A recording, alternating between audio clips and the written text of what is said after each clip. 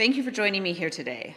I'd like to acknowledge that we are gathered today on the traditional territory of the signatories to Treaty 7 and acknowledge the Métis people of Alberta who share a deep connection and history with this land.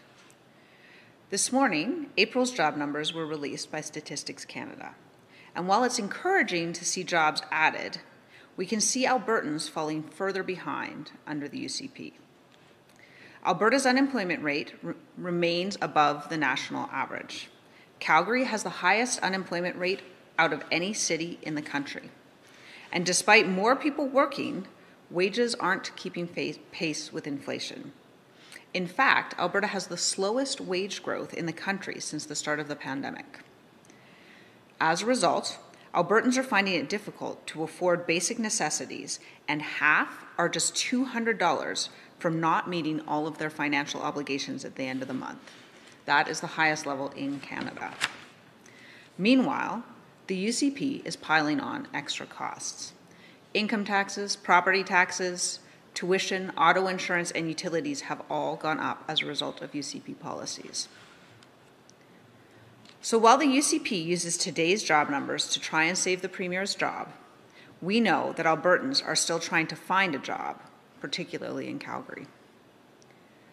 Even the Premier said that there's little hope for those looking for employment in our oil and gas sector under the UCP. The UCP ran the entire election on creating jobs in the oil and gas sector.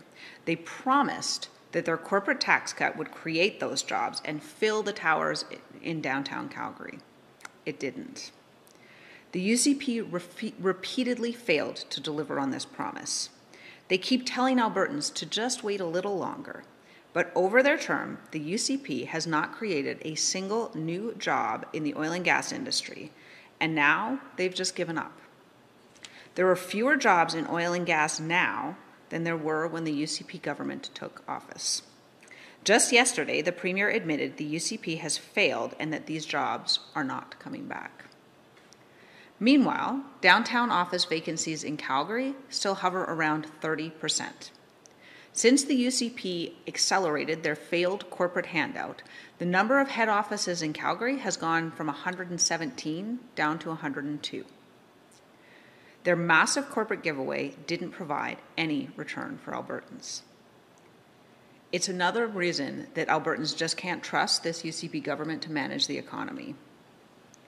An NDP government would make economic diversification a priority within our energy sector and by supporting emerging industries. The UCP cancelled programs like the Alberta Investor Tax Credit that were doing exactly that. We can create jobs, help Albertans get ahead, and bring new energy to downtown Calgary. But it will take new and innovative solutions. The UCP has proven that looking for the future in the past just isn't going to work. Thank you, and I'm happy to take your questions. Okay, we'll start with questions in person. And seeing none, we'll move to questions on the line. Just a reminder, if you're joining by phone, to press *9, and if you're joining on Zoom, to use the raise hand function. And seeing none, that's all for today. Okay, thank you.